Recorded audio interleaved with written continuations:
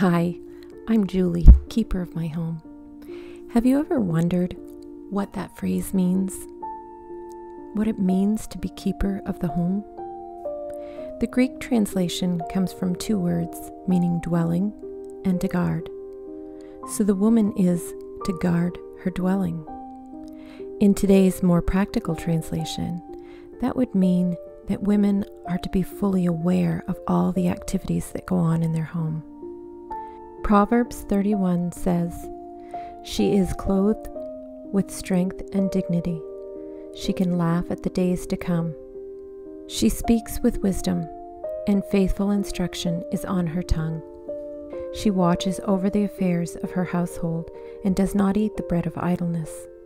Her children arise and call her blessed, her husband also, and he praises her.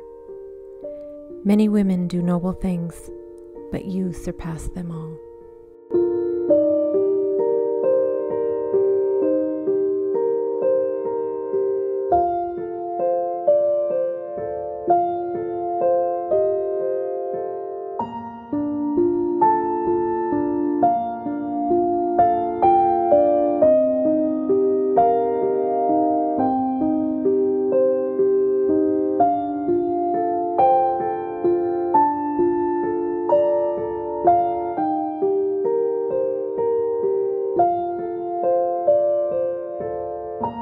I'll use this duster to go home and then wash my house. I'll be perfect and bubbly. I believe that a woman's highest position and true dignity are in the home as a godly wife and mother. There is no greater joy or blessing that can come to her than when she bears children, loves them, and raises them to be Christ-like, living for God's glory. Whether or not you have children or a job outside the home, as a woman of God, you have the ability to create a positive atmosphere of love in your home and to those around you.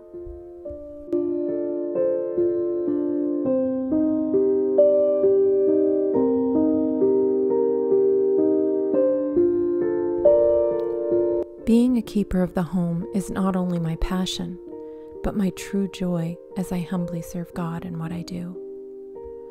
This role is not insignificant. It is one of great purpose, as we are teaching our children how to glorify God in all that we do. It is the role of older women to teach what is good, and so train the young women to love their husbands and children, to be self-controlled, pure, working at home, kind and submissive to their own husbands, that the word of God may not be reviled.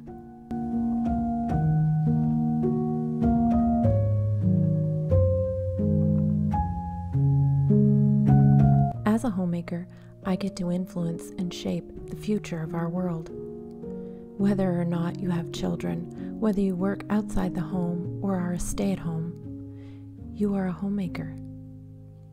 The ministry of homemaking demonstrates the very heart of Jesus through ministering to and caring for those within the walls of your home.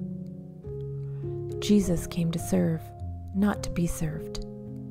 By serving our family and caring for our home in a way that glorifies God, we are living out the gospel.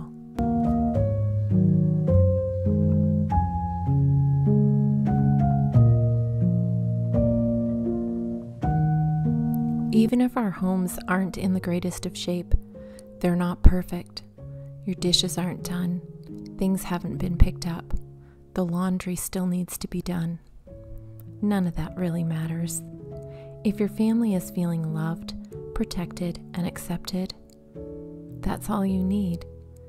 That's when you know that as a homemaker, you have already made your home special.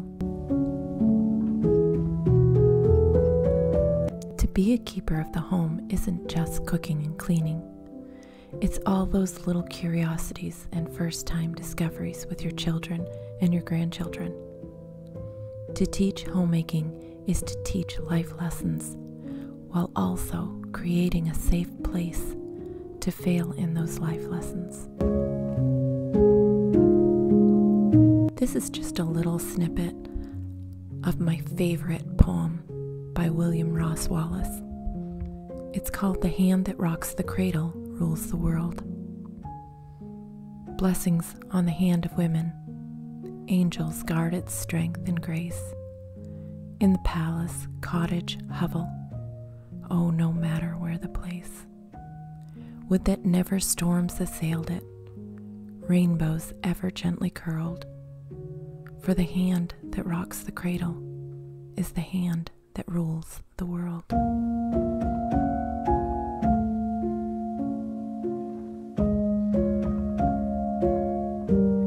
Creating that connection to home for your family is to create strength, integrity, and confidence.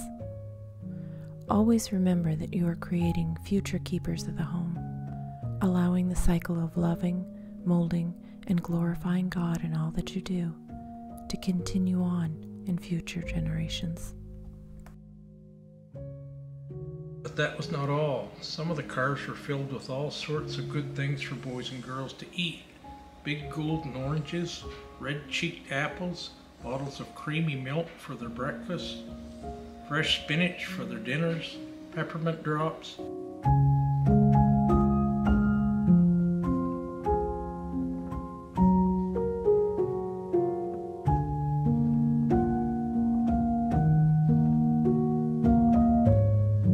I love my job as keeper of my home.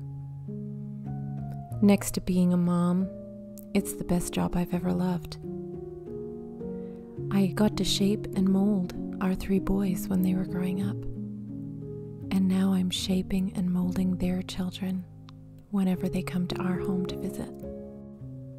What a great blessing that is. I love this job, and I get so much joy in my heart from these wonderful children who look at me with their eyes just bright and shining, and they're just starved for all these things to learn. And I'm teaching them, I'm molding them, I'm shaping them for this world that they have to someday face. What greater job is there? What greater purpose is there than to teach and mold your children so that someday they too will grow up to be the keeper of their home? That's why you need stop. Smells good? Yeah, because we need to make it. Mix it.